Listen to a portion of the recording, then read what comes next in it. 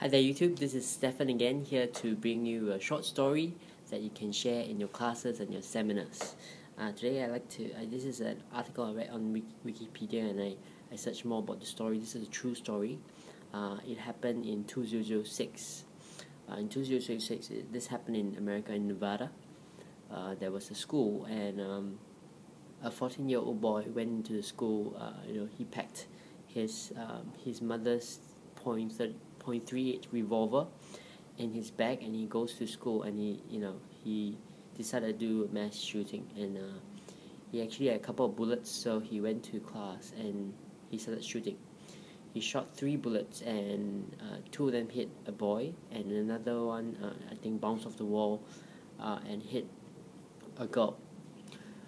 Just as all this was happening, a teacher by the name of Jancy Fagan, she walks up to him, and she tries to calm him down and persuades him to put down his gun. And what she did was she gave him a hug, and she told him that she was never going to leave him. And from then on, she just really hugged him really tightly until the police came. And this story has inspired me a lot, because it just shows what love can do.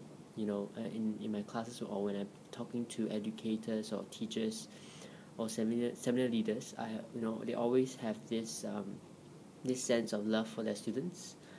Many of the great ones I know have this great sense of love and care. And like Jancy Fagan, like this teacher, they all loved their students, and they all treat them like their children. In fact, I think that heart did a lot for that young man, the 14-year-old boy who was maybe very lost and very angry and very just wanted to do something really bad.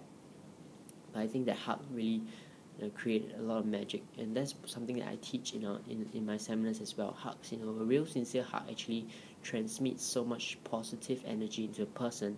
It can actually change molecularly who you are. So I encourage you during your lessons, your classes, to begin seeing what love can do and what caring for your students can do. Thank you very much for watching this video. Do subscribe. I'll be sharing a story every day. I'm gonna run a seminar very, very soon, so I'm gonna stop right here. Thank you. See you in the next video. Bye.